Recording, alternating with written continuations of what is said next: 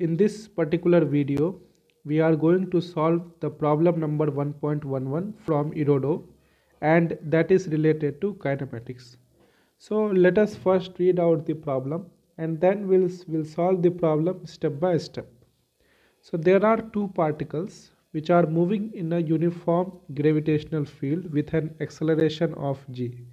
So let us say we are having the uniform gravitational field in this particular direction, and the acceleration due to gravity is given as g. Okay, and then at the initial moment the particles were located at one point and moved with velocities v1 is equal to 3 meter per second and v2 is equal to 4 meter per second horizontally in the opposite directions. Find the distance between the particles at the moment when their velocity vectors become mutually perpendicular. So let us say we are having the particle at this particular location. Let us consider it as 0, 0. Particle 1 is moving in this direction with velocity of 3 meter per second, and particle 2 is moving in this particular direction with velocity of 4 meter per second, and this is the acceleration due to gravity of g. Okay, I hope this is clear. And then the general procedure in this case is that we will first find out the velocity after time t, and then we will find the time at which both velocities are mutually perpendicular, and then at that particular time instant we'll find the location of both the particles, and then we will find the distance between those two locations of particle 1 and 2. So this will be our general procedure to solve the problem. Okay, all right. So let us first consider particle 1.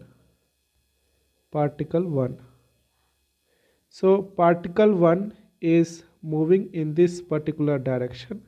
Let us say ux is equal to 3 meter per second and uy is equal to 0.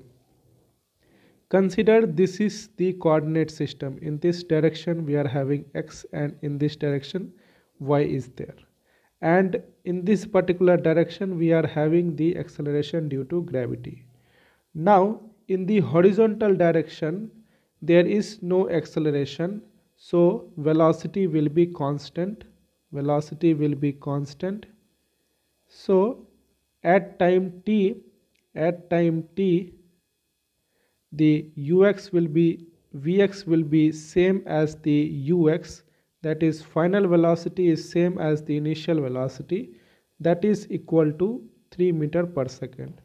Now if we talk about the final velocity in the y direction, then we can write vy is equal to uy plus acceleration into time.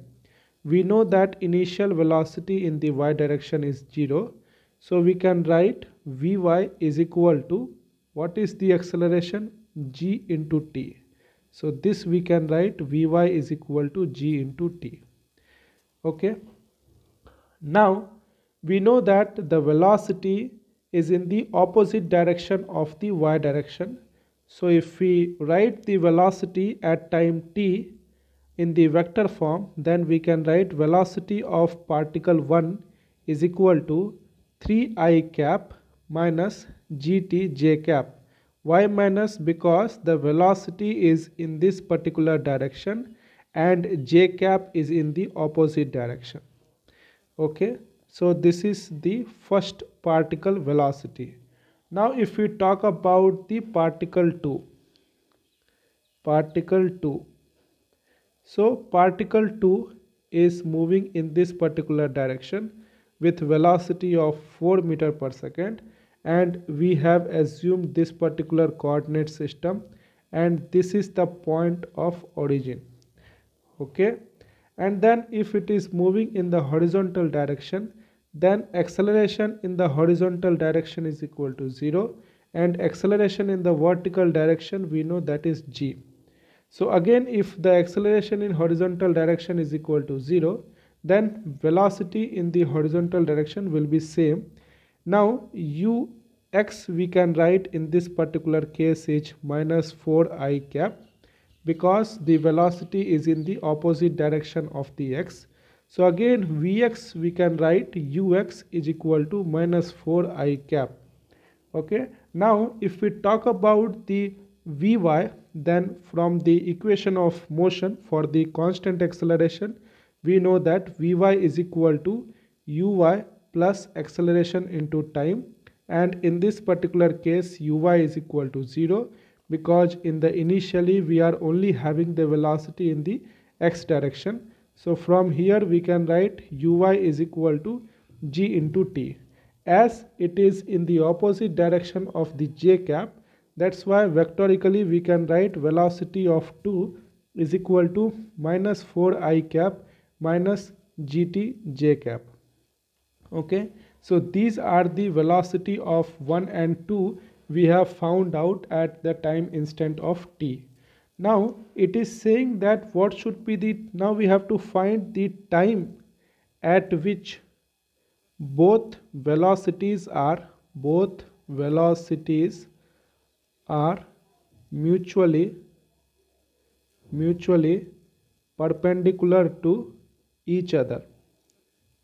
So in that case what we can do, for example, if we are having two vectors a and b, and if both are mutually perpendicular, then we considered it as a vector dot product with b vector is equal to 0.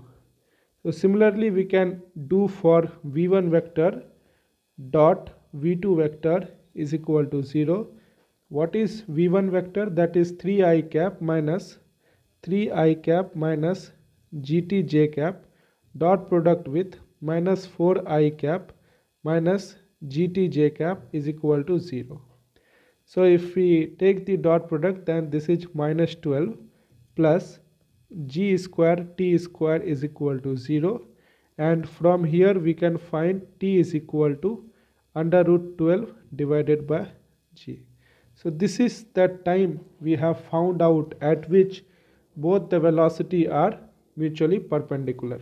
Now it is the time to find the location. What is the location of